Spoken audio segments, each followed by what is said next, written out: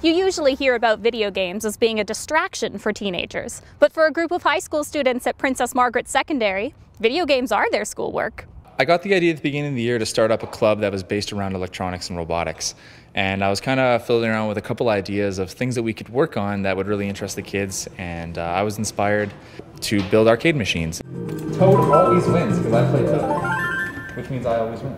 The first day was we were all in the computer lab, didn't have any of the cases of that. We just had a screen, one of the pies out, and the buttons all plugged in. We got it working and just had fun the first day. Yeah, this project involves a lot of different skills. There's some woodworking, metalworking, electronics, some coding, working with microcontrollers, working with Raspberry Pi computers, and then all of the wiring and electronics involved into that. So I designed the marquee and painted it, and I also digitally designed the stickers and helped paint it.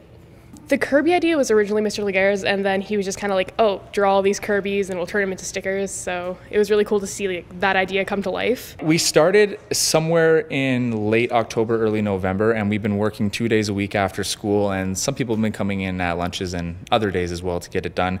So the plans for the rest of the year is to build another 2 machines. We're just trying to focus on every machine that we make to really improve upon it. We went into this project like I had never built an arcade machine before, and the first thing that I said to the students is not even I know how to build an arcade machine. Like, I really didn't do anything. I asked the questions, students come up with the answers. I want this to be their project, not something that I do for them. For Castanet News in Penticton, I'm Chelsea Powry. Get Castanet's mobile app, available now on iTunes and Google Play.